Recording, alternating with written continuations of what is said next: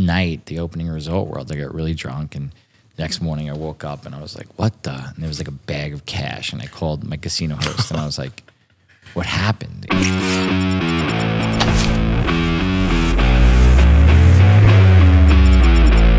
You're listening to Studio 22. Thank you guys so much for watching. We hope you enjoy the video. Please don't forget to leave a like. Subscribe and hit the bell for notifications for more future content. Welcome to Studio 22. I'm Brock O'Hearn. I'm here with my co-host Will Meldman, and we're sitting here with the one and only Jeff Beecher. Jeff is a venture capitalist, creator of Beecher's Madhouse, and you have Beecher's Media Group as well? Yeah, of course. Dude, busy man. Very busy. How you been, man? It's been a while. What's up, guys? I'm Jeff Beecher. It's an honor and pleasure to be here with my dear friends. Love you guys. Yeah, man. Love you too. I was very excited. I get asked to be on thousands of podcasts, but this one, jumped right at it. Dude. Got to come see Will's new crib also, Yeah, what do you think?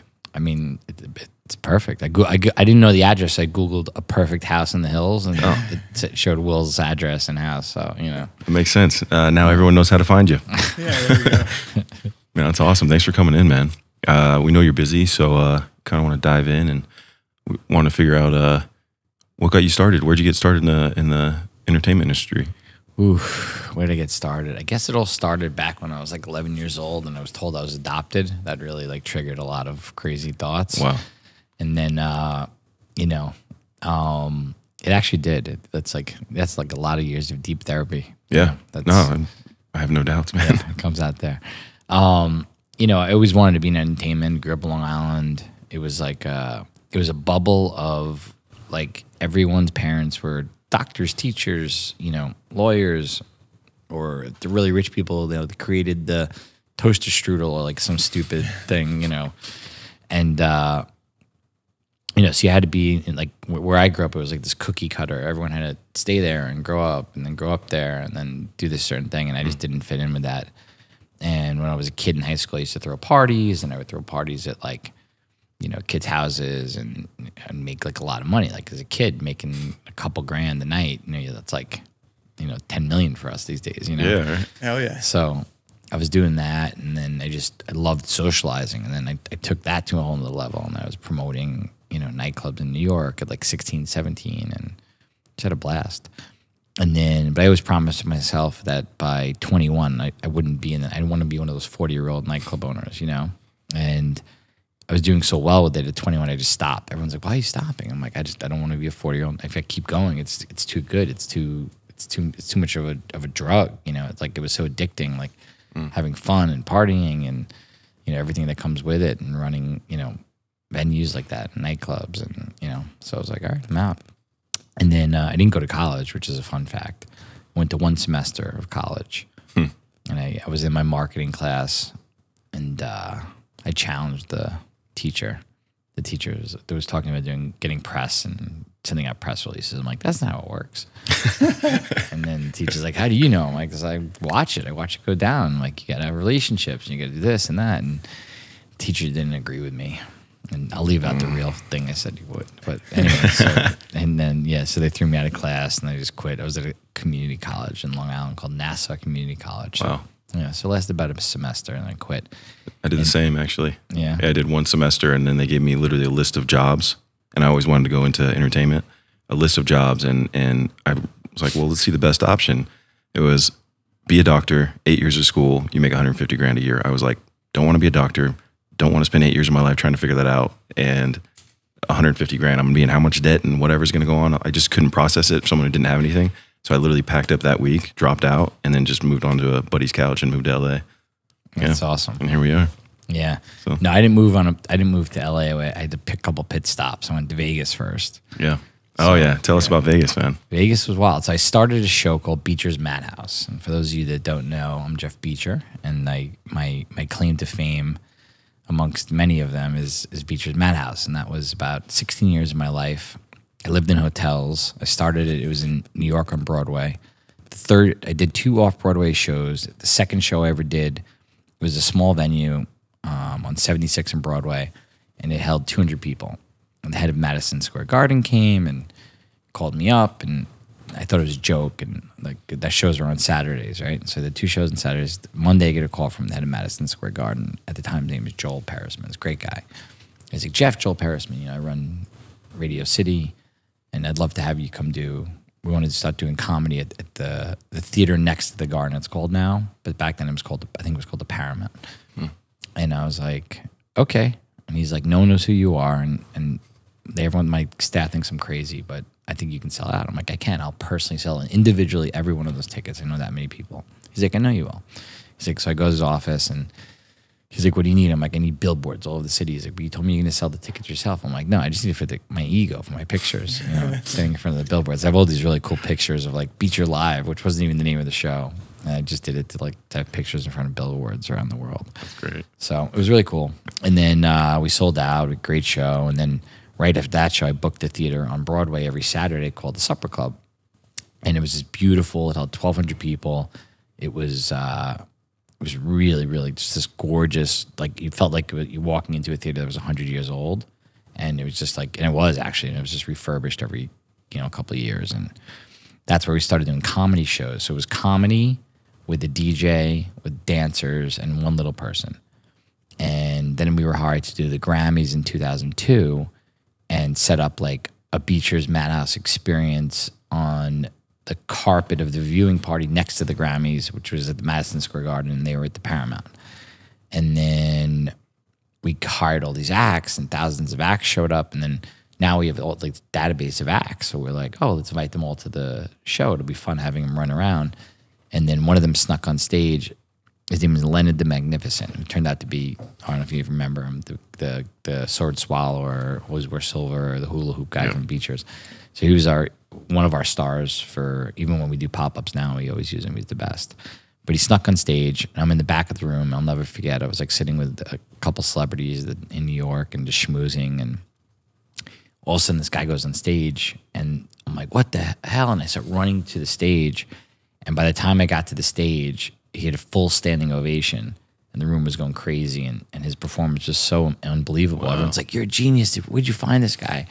And I'm like, yeah. And I was like, how the hell did he? I'm like, and then he convinced everyone that I said to let him go on stage, and he totally lied and like snuck his way on stage, and it was incredible, and everyone loved it. So I was like, it's one way to do it. Yeah, I was like, wow. I'm like, this is really good. Maybe let's start doing some of these. It's called variety, variety acts. Mm-hmm. So I'll start doing some of these vaudeville stuff. So I started hiring more of the vaudeville, and then the room got so crazy that the comedians couldn't even perform. And these are the best comedians in the world, like Jeff Ross and like all my best friends. And the room was just too nuts. So we had to stop doing comedy, and because it was not that it was more fun, it just became easier and more of a party with the variety acts.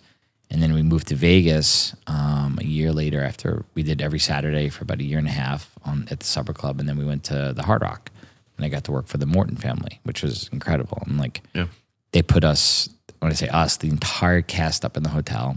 And then that was crazy because there was like little people were like eating room service, like off trays outside people's rooms. Oh like it was on top of the 1,000 stories I can tell. It was just a wild time in Vegas, 2003 to 2008 at the Hard Rock. That was like the magic days, We had Matthew Morton on the other day. Oh, really? And we obviously we didn't make the connection about that, but like I'd love to get you two in a room also and like. Well, I mean, Matt at the time. I mean, he must have been young. Yeah, he was really young. He was a kid in his early teens then. But yeah, Harry, rest in peace.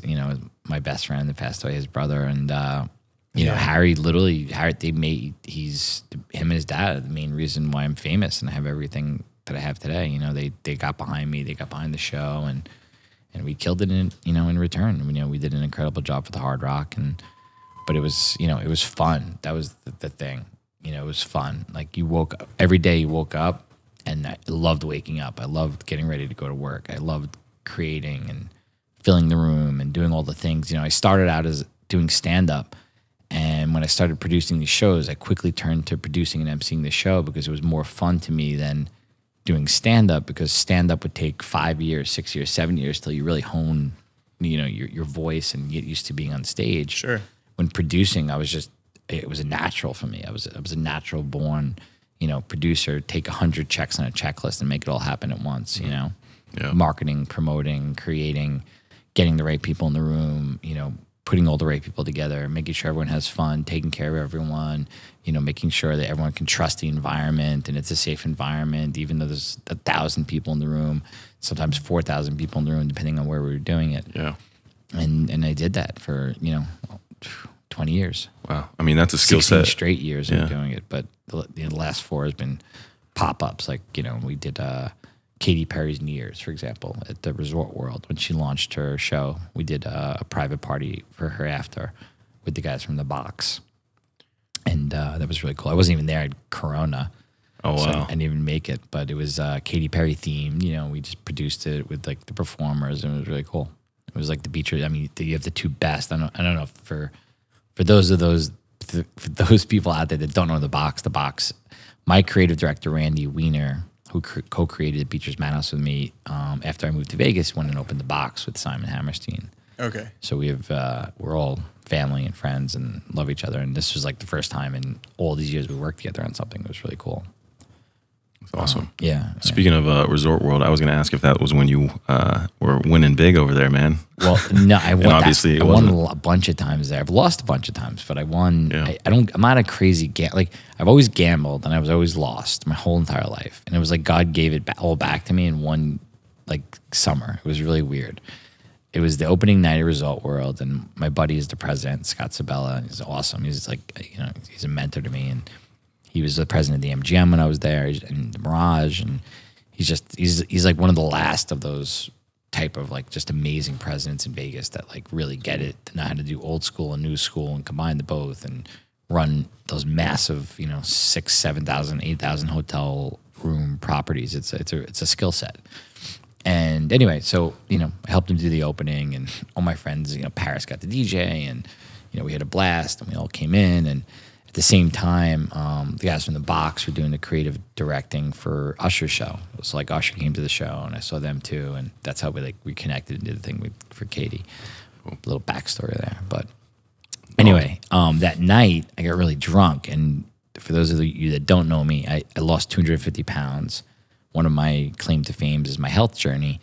And when I was doing Beacher's Madhouse, my show, it changed. You know, it was a 20-year cycle, so you had to reinvent yourself a lot, and things change a lot. And the last version of the show, the last couple of years, from like 2012, 13 to 16, I just became morbidly obese. Like, I was always fat, but it became, you know, 350, 400, 440 pounds, and it just got out of control. So I lost, you know, I stopped doing the show for a while, and I started focusing on health, and I got really healthy, and the end result there was 250 pounds I lost. Yeah, yeah. So I still drink every once in a while, like, you know, once a month, once every 2 months, but I like plan it. It's a big thing, because I know if I'm going to drink, I'm going to be a mess, and You're going to enjoy it, right? I can't just drink one glass of wine. So anyway, so that night, the opening of Resort World, I got really drunk, and the next morning I woke up and I was like, what the? And there was like a bag of cash, and I called my casino host and I was like, what happened? And he's like, I don't know, you won a lot. I'm like, I don't think so. Like, there's a bag of cash next to me. I know it's got, let me count it. And I'm like, can you call and see how much I owe you guys? I'm like, I definitely owe you money, because there's no way I can, not remember it. And like, this is so embarrassing even talking about this, but I have this problem where I can't lie. So like, I just have to, you asked the story, so I got to tell the truth. So anyway, he calls me back and he's like, I don't remember the exact number. So I had 250, and so it's 50, it's 3, 4. So it was like, I don't know, say it was 550. I don't remember the exact number, but say it was 550. He goes, you got 550 in the hole or something like that, or in the bank. I'm like, man, I owe you guys 550,000. He's like, no, we owe you 550,000. I'm like, what? Well, there's 250 here, so that would make it 800. He's like, yeah, and then like you gave Usher money. I'm like, I was gambling with Usher. We won money. We split it. Like, it was the craziest thing. There was like a crowd around us apparently, and like everyone cheering us on, like 100 deep. And I was like, whoa, this is nuts. So yeah, I ended up winning a lot of money that night. That was the biggest time most I ever won ever. And then that happened through what I refer to as my roaring 20s, a series of 4 or 5 months of going to Vegas after being locked up. I had really bad OCD. And most people think the word OCD and they think, oh, you know, I wash my hands a lot and, you know, I'm really organized. But bad OCD is like Howard Hughes in the movie Aviator with Leo DiCaprio. Like, Yeah. I wasn't peeing in cups, but it was pretty bad. There's different kinds of OCD. Yeah.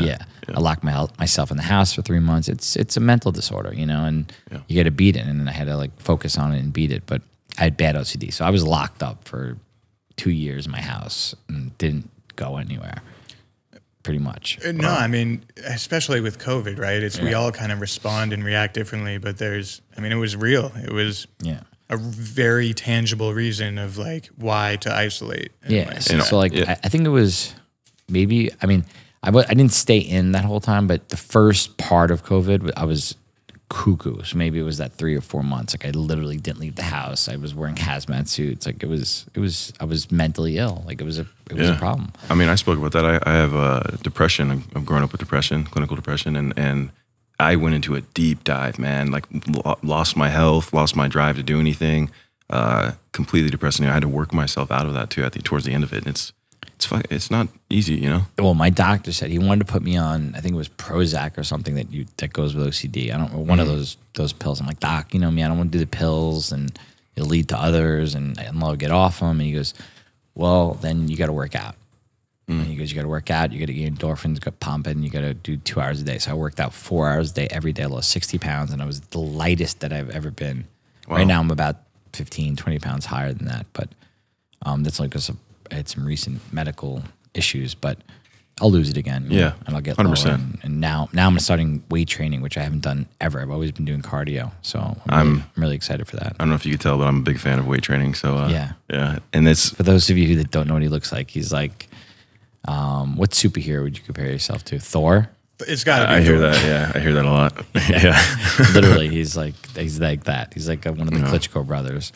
But it goes into, for me also, you know, it's like your doctor saying, get you moving, get your endorphins going. For me, I wasn't told that, but I knew from the feeling I got from working out. It was the only time I really felt healthy when I was young. So I would tell people, you can tell how depressed I am because the bigger I get, the more depressed I am at that time in my life until I did end up getting healthy. Even right now, like I'm trying to balance, you know, I have so much going on with work, and I'm trying to balance and make sure that, like, you know, I'm asleep by midnight every night, and I'm up early working out, whether it's cardio or weights, but now it's going to be a combination of, and then I get that second workout in, because that's where I've always fallen off. Every time everything's perfect, which it is right now, my social life, it's like, that's when things start getting screwed up. It's always been with my career, even like my career is going perfectly. Everything's perfect. And then I have a mental breakdown. Everything's perfect. Something goes wrong. And, you know, so it's like right now everything's great. So I'm like, I don't want anything to go wrong. You know, so I really want to balance, which I always have a problem of doing. And now I'm really got it down to where I'm going to pull this one. I'll come back and talk to you guys in 6 months or a year. You'll be really proud of me. Dude. Be like, he did it. I can't wait to see it. He it, worked out. He's got the abs. He's got the pecs. He's got it all. And, man. And his business is thriving. You know, we just launched a fund.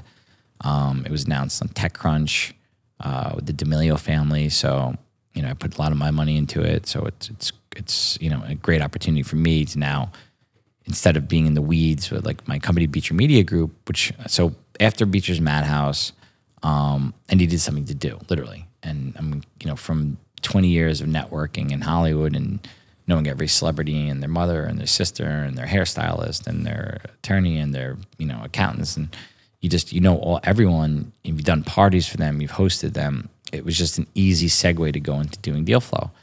And I got trained by the best corporate guys in the world, literally the best of the best. And I loved it, and I did it for a while. I started one of the first companies I worked with was Airbnb, and their whole team is just so incredible. Like the CMO, the CFO, the CEO, and I learned so much doing that it's like it created another business for me, which I didn't know I was going to do, called Beecher Media Group. So I started consulting for tech companies and advising tech companies, and you know, did really, you know, some of the best companies in the world, from Airbnb to Lyft. Currently, I'm working with Gemini, which is owned by the Winklevosses, and owned by a lot of people now. We just did a big raised $400 million, which was publicly announced. Wow. And and the company's incredible. It's the core values of them are amazing. The brothers that run it are incredible, and just the entire company, like everyone's just great people, and that's all you really need. You know, when you're happy with work and you're happy with who you're working with, that's you know, you're happy to wake up in the morning, you know. With Gemini, are you into crypto? Do you? Yeah, so, you know, representing the company, Gemini owns Nifty Gateway, which also is the premier NFT. It's like the Sotheby's of NFTs, you know. It's an incredible company, and Gemini owns that as well. So I dabble in NFTs. If you do NFTs, I tell anyone, you got to do it, and you gotta buy projects you believe in. It's the same with crypto. You got to buy. I've done it all. Like I've done, you know, running the waves and getting in and out, and I've lost a lot of money doing that. And I highly suggest you don't do that to anyone. If you're buying a project you believe in, buy it to hold it, and that's it. You know, or if you think it's going to go up, but just don't trade it, because if you're not a trader, it's like being a stock trader. If you don't know how to stock trade, you're not going to start stock trading your money or trading options. You lose all your money. Yep. And I've done that also stupidly. You know, I'm not an options trader, but I've lost a lot of money trading options. You know, like so you learn from your mistakes, and I learned my mistakes personally with trading crypto was I was trading instead of buying and holding. When I bought and held Ethereum, I made a lot of money.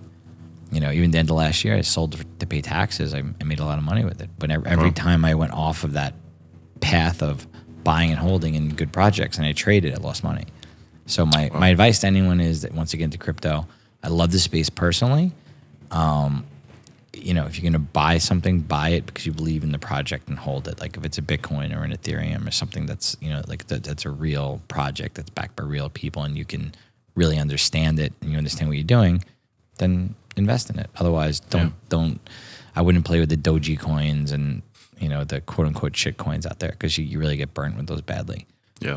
And that's it. But yeah, I love the crypto space. I love Web3, blockchain, all the buzzwords. Yeah, It's the new wave of everything. Everything's going to be run on that stuff. So yeah, it's just the beginning too. Like people feel like, oh, it's 2 years. You know, the last 2 years have been really hot for crypto and for NFTs, and they think it's like, oh, the bubble burst or the bubble's like about to burst. No, this is literally just the beginning. It's like the shifting of, this is my opinion anyway. I feel it's like it's a shifting when like currency changes every couple hundred years or every couple thousand years. It's that major of a deal. Yeah. So, yeah, I mean, it definitely, from anyone's perspective, I would say, and especially even looking at the way banks are adopting it, all these different companies are adopting it, bringing them in. Crypto is just the decentralized, you know, currency is the way. It has to be. Dude, you got to do it right. Like I talk to kids all the time, and these kids are like, don't even pay taxes. They think it's like, oh, it's I'm like, you have to pay. Like, all right, okay, so you have it on a cold flash drive or a hard drive or whatever, where they keep their tokens. I'm like, well, how are you gonna go buy a house with a flash drive? Like, it's just stupid. And in the kids' defense, also, a lot of these kids, they're just young, they don't understand it. You know, but they've never had money before. Yeah, but the IRS is going to teach them very quickly that you got to pay taxes. Not a lesson you want to learn. Yeah. So for me, trading, I've learned my lessons. I've lost money. I've made money. Luckily, I made more money than I lost, and I now just stick to like really good projects, and you know, it's great. Yeah. So that's my story with crypto. How is that translated into producing? Because I know you've produced tons of shows producing, and films. You know, producing is my passion. You know, it's like live theater. I mean, I've done several thousand live theater events. You know, I've toured the country. I've done 81 city tour twice over 2.5 years. You know, I did my shows in Vegas, New York, and LA. So it's just about hours, right? Like they say that Malcolm Gladwell says, over 10,000 hours. You're an expert, right? Yeah. So I've had 100,000 hours. I don't know what the number is, but of producing live theater. There's nothing harder than live theater. Nothing. Yeah, decades. Nothing is harder than live theater. And if you can do that, you can literally do anything. So, getting involved with a production crew that's experts at using cameras and turning it to TV or movies is just easy. So I got into producing when people needed things. So where usually I would just hook things up. I'm like, oh wait, I'm gonna move to California. Let me build up my IMDb. Let me get into producing. So I would help out with a movie, or I'd help out with a couple. First, it was a couple specials. Mariah Carey did a Christmas special, so we get my venue. Boom, I'm a producer on that. Pitbull he was doing his first New Year's special with Enrique, and it was in Florida. My friend was launching a hotel, Jay Pritzker, and he was launching a Thompson hotel, so we did a whole thing with them and helped coordinate that. Boom, I produced that. you know, and then the Gong Show came online, and my buddy at ABC, and then some of the producers, everyone's like, this has got to be Beecher. It's like, you know, literally it's a variety show, it's everything. So like that was my first TV series. That's a lot of work though, a lot of work. And there's a lot of people involved in that stuff. It was a lot of fun. It was a great experience. But I also decided after that the next thing I want to do is going to be me. You know, I helped out again with a couple of different productions along the way with some big names, big people involved. But the next thing I do is going to be the Beecher documentary. Nice. But the Beecher's Madhouse. And then once that's, you know, my goal has always been with that is I want to win awards. I want to win awards at the festivals, and I want to win an Oscar. You know, I want to win awards for that story because the story is really deep and it's really an incredible roller coaster of highs and lows. And I love telling it, and I'm not ashamed of any of it, both the good and the bad. So once that's a hit, then, you know, let somebody play me, and then we'll have a docuseries, you know. Yeah, I love that idea. That's kind of, that's what I want to do with my last production. I mean, it's such an American dream story. Not to like sound cliche, but it really is, right? Just climbing the ranks of entertainment and live production and theater. I mean, it's fascinating. And yeah, and it's hard, you know, nothing, you know, I wish we had hours to talk about it instead of an hour, but like nothing's easy, you know, like all of it's hard. It's constant work. It's constant, you know, networking and working and learning your craft and learning how to be a better person and learning how to lead and, you know, changing with your environment. Like, you know, let me look at Corona is the best example. Like everything changed. The world changed, power changed, everything shifted. People moved. It just, everything changed, and you got to change with it. You know, when Corona happened, I was working for governments, and it was right after Airbnb, and I was doing travel for governments. Like I worked for Dominican Republic and like the tourism boards, kind of. Not even, just it was departments set up to help with making destinations hot and cool and popular. Exactly what I did with Airbnb, but for the governments, it was really cool. And I just started it. I mean, I was killing it. It was like 3 months into 2020, so about 6 months into doing that stuff, and then Corona hit. And the first line item to go in force majeure is, you know, entertainment marketing and celebrity travel. So, you know, and then so you got to adapt, you know. So a company Outdoorsy I started working with. I worked with them for about a year. They're like, you know, it's like the Airbnb of our RVs.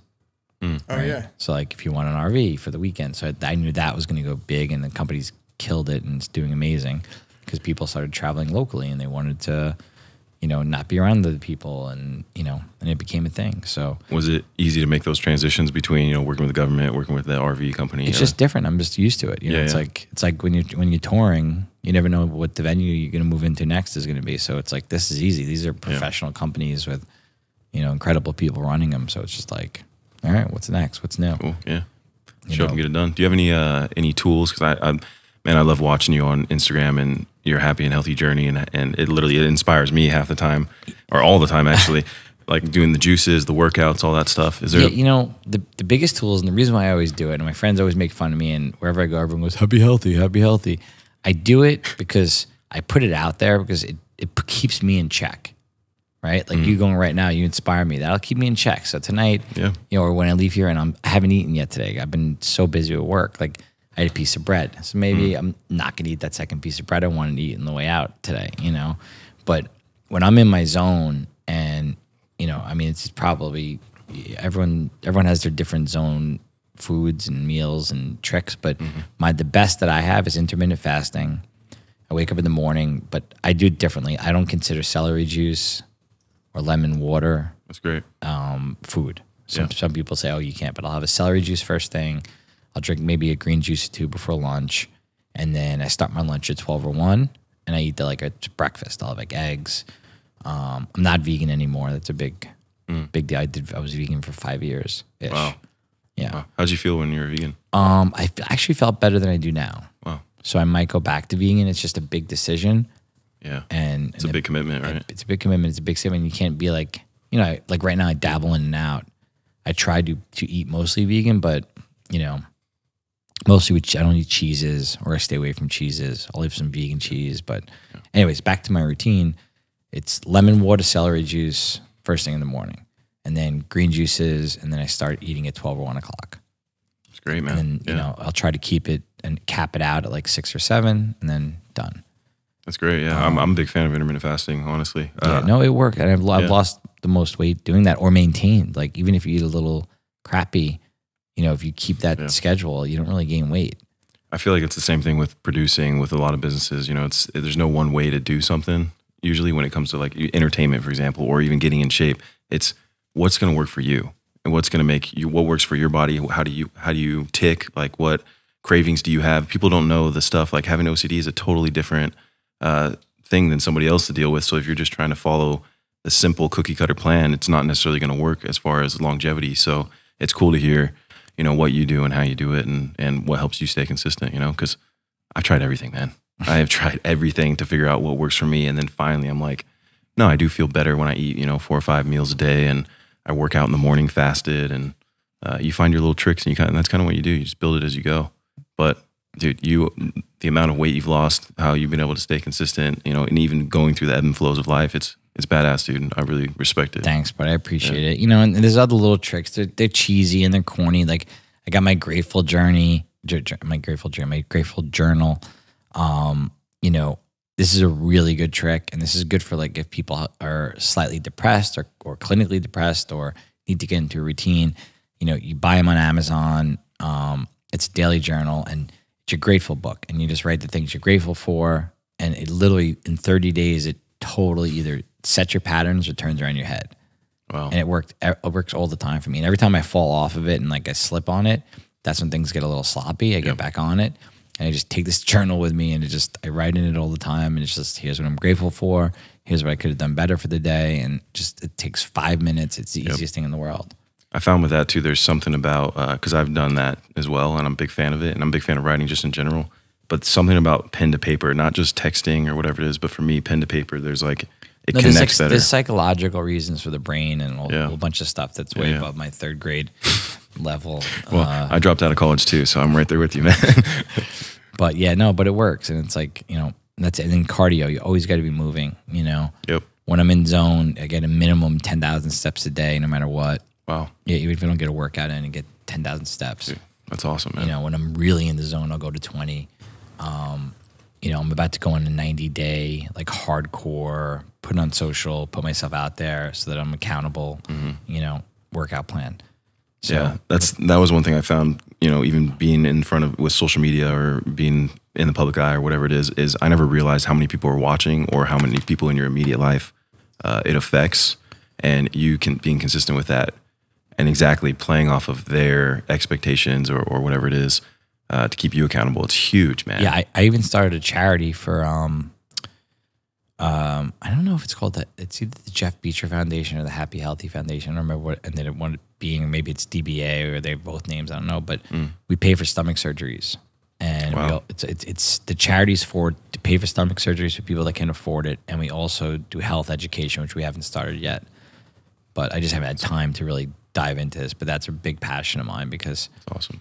Yeah, because it's, you know, people don't realize that people think obesity is like, oh, come on, you know, don't be lazy, get up and run. It's so much more. It really starts with mental. When people ask me how I lost the weight, I said I started with therapy because that's the real answer. You know, when I October 2014, I reached a peak of weight, and we guesstimated it was around 440, and I checked into this vegan camp in Florida, and I was there for 30 days. I lost like 50, 60 pounds or something, but I started going to therapy, which I never did, and it was just one session, boom. I remember going in, it was all dark outside, and I was just angry, and I remember coming out, and birds are chirping, and like leaves are falling, and I was happy, and I was like, wow, that was good. It was a good session. It worked, and then the weight just flew off.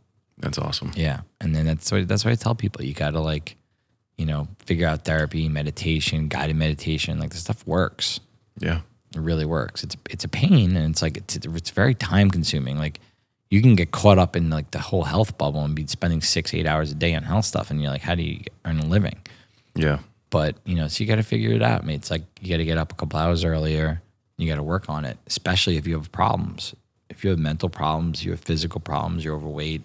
You know, you did that to yourself, so now you got to help your body fix it. Yeah, takes time to get there and takes time to undo it too. People say like, oh, you're too extreme. Like, I'm about to go 90 days of hardcore like pure health, and I'm starting that in about 2 weeks or maybe 3 because of my travel schedule. But I'm gonna be based in my house. I got the cryo machine I ordered. Like I got the oxygen machine. Like yeah, I'm gonna be hardcore, and maybe it's extreme for some people, but I also beat my body up for 20 years. You know, drinking vodka Red Bulls and eating pizzas 3-4 nights a week. You know, it was like I really hurt my vehicle, my body. So I gotta do it right before so it doesn't fail on me. You know. Yeah. What's also impressive, like doing all those incredible healthy habits and making that transformation while you're running companies and founding a VC firm and just working with so many different people. I mean, that's like the hardest thing for me, at least, is work and health balance, right? Like finding that balance between the two. But to be as busy as you are and to focus on health so much, I mean, it's impressive. Thanks, buddy. I appreciate it. Yeah, man. And what can we look forward to from you? Well, I have a new business I'm starting in about a year, which we're putting together now. Can't talk about it yet, but it's really exciting. We'll get you back in. It gets all my juices flowing. It's entertainment based. It's making people laugh, giving people great content, and it's really wholesome. It's really clean. It's fun for the whole family, but it's also like you can go on a date. You can go yourself. You can take your grandma. Like it's gonna be a really cool new form of entertainment. It's been done in certain ways, but not the way that we're doing it. Awesome. Yeah, it's gonna be really cool. It's gonna attach real life brick and mortar to the metaverse, and wow. Yeah. Well, very exciting. We'll get you in a year and talk about it again. Done. That's awesome, man. Looking forward to it. Well, thanks for having me, guys. Yeah, thanks for coming on. All right. Thank you, Beecher. All right. Thank you, buddy. Appreciate it. Thank you for watching. Don't forget to drop a like if you enjoyed the video. And subscribe and hit the bell for a whole lot more to come.